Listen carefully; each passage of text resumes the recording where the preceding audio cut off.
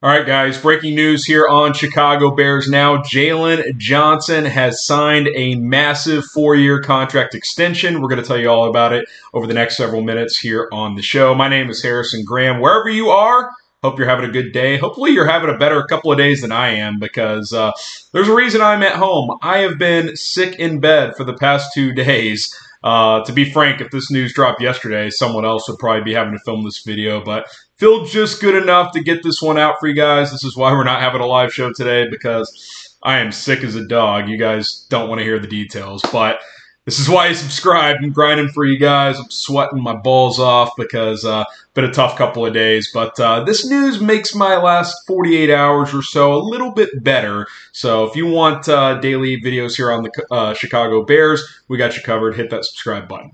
Jaylon Johnson, 4-year, $76 million contract extension to stay in Chicago.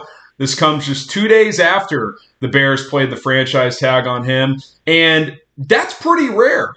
Just right off the bat, that's my instant reaction. Not that guys don't get extended before the July deadline after they get franchise tag, but 2 days later, that's pretty rare. Now, Jonathan Jones, want to give him credit, CBS Sports, he did report when they tagged him that getting a deal done before free agency was still possible. Want to give Ryan Poles credit. He said last week all the talks were positive. So it sounded like they just needed a little bit more time to last beyond Tuesday's deadline. And that turns out to be the case because 2 days later, here we are with a long-term extension. Now, some other details on this deal. 4-year, 76. So $19 million per year, which is less than the franchise tag number of 19.8, mind you. So that's pretty well done by the Bears, but they've kind of compromised in the way they structured this to help Jaylon out. So he gets $60 million in the first 3 years of this deal. That is second to only Jair Alexander on a new contract, $60 million over a 3-year period, so he gets that. He also gets the most guaranteed at signing for any corner ever, which I believe is $43.8 million or whatever. Full guarantees up to $54.4 million. So I think the Bears helped Jaylon reach some certain benchmarks to give him the respect he deserves among his peers at that position. But they also did a good job of saying, hey, we're not gonna reset the market with you. There are minor injury concerns. So this is what I was talking about the other day. There's got to be a middle ground here. I'll be honest, that middle ground I think teetered a little bit closer to the Bears than I thought. I thought he'd come in at 20, maybe 20.5 million per year. To get him at 19, especially less than that franchise tag number, is fantastic work by Ryan Poles and his team. But if you're Jaylon Johnson, look, is $1 million per year gonna have you not sign a deal and get that long-term security, especially if there's a lot of guaranteed dollars in that contract? No, and that's ultimately why he's agreed to terms here. And now you shift your focus toward free agency, which we're going to talk about that as this video goes along as well. But grade this deal, A, B, C, D, or F. Grade this contract for Jaylon Johnson, 4 years and $76 million. Drop a letter grade down in the comments below. I got to give it an A, man. I think the Bears did really well here. To get him at under $20 million per year, I think is fantastic. Now, I'm trying to see if there's updates as we film here in terms of what his year one cap hit will be. So we'll have to wait and see. I'm not seeing that just yet.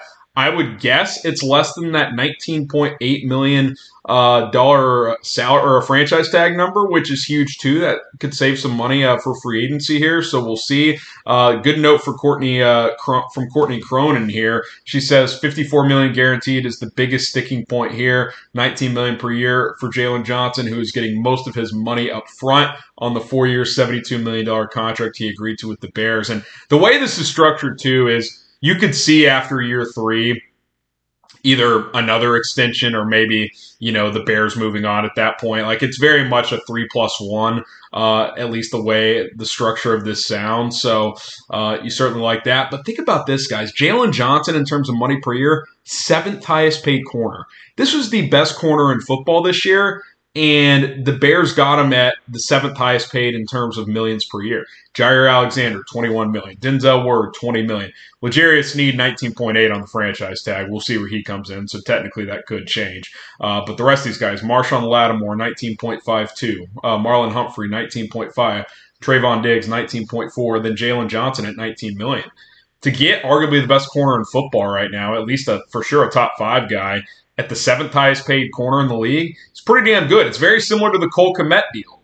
Now, Jaylon Johnson's closer to the best at his position than Cole Kmet is, but you get guys on extensions at, market value. Typically, you have to go above market value. That's a job well done by Ryan Poles. And look, we can be critical and say he mismanaged the Roquan Smith situation if you want, this and that, but he holds pretty firm on his price tags. And, maybe over time that'll prove to be a fault. But in this case, in Cole Kmet's case, that has worked out pretty well, I would say. Now, if Jaylon goes out there and stinks up the joint, sure, the conversation could shift. But I don't think anyone's going to blame the Bears for this contract, the way it's structured. I mean, this guy played at an unbelievable level this year. He started to pick off passes, 4 interceptions, should have had 6, had a couple of pick sixes that were dropped. If he squeezes those, does that give him up to $21 million? Maybe. But I don't think Jaylon Johnson's going to be losing sleep at night anytime soon because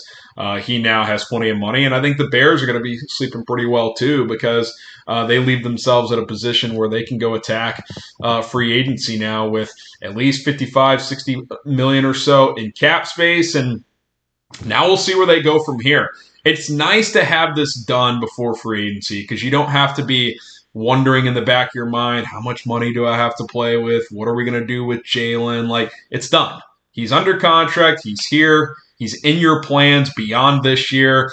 And now it's about adding more pieces to this roster. What do the Bears do in free agency? Do they take a swing at Christian Wilkins? Do they go sign a big-name running back like Saquon Barkley, Josh Jacobs? There's been a lot of buzz there. So I'm fired up about this, man. I mean, I'm sweating bullets and I'm not feeling great because I've been very sick. But this is good news to discuss, and it's worth hopping on the mic for 10 minutes or so and breaking it down for you. I want to ask you guys. Name a player you want the Bears to now sign once free agency gets going, an outside free agent. Who is someone you would like to see the Bears go get? Let us know in the comments below. I really would like to see them take a swing at Christian Wilkins. Now, you could argue that since they've already paid Tremaine Edmonds big money, Montez Sweat, Jaylon Johnson, 3 high-paid defenders, that obviously they need to put more resources into the offense, and that's absolutely true. But if you get Christian Wilkins on this defense, you've got a pairing on that defensive line with him and Montez Sweat, 2 good linebackers in the middle, Tremaine Edmonds and TJ Edwards, Jaylon Johnson plus some good young pieces in that secondary that you're kind of set on defense. So, yeah, you probably need another edge, but maybe you go get that in the draft. You certainly need to replace Eddie Jackson, but the chatter around this safety market, which, guys, safeties are getting cut left and right, I expect the Bears to find an Eddie Jackson replacement for a pretty reasonable price tag.